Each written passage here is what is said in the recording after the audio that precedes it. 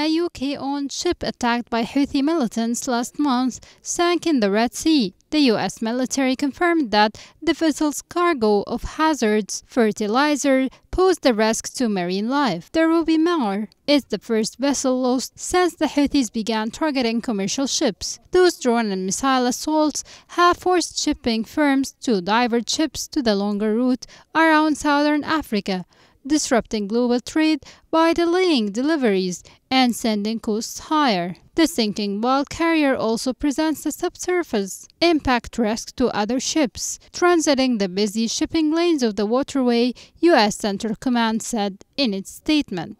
The Houthis, who control the north of Yemen and other large centers, say their campaign is a show of solidarity with Palestinians in Gaza. The Houthi attacks have prompted a series of strikes against their positions by the United States and Britain, and have led other navies to send vessels to the region to try to protect the vital Suez Canal trade route. The Rubimar went down in the southern Red Sea late on Friday, according to statements from the Yemen government and CENTCOM. The U.S. military previously said the 18 missile attack had significantly damaged the bulk vessel and caused an 18-mile oil slick. The ship was carrying about 21,000 metric tons of fertilizer.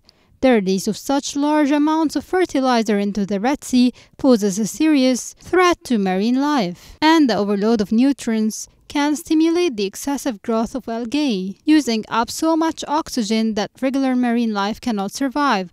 An urgent plan should be adopted by countries of the Red Sea to establish a monitoring agenda of the populated areas in the Red Sea, as well as adopt a cleanup strategy.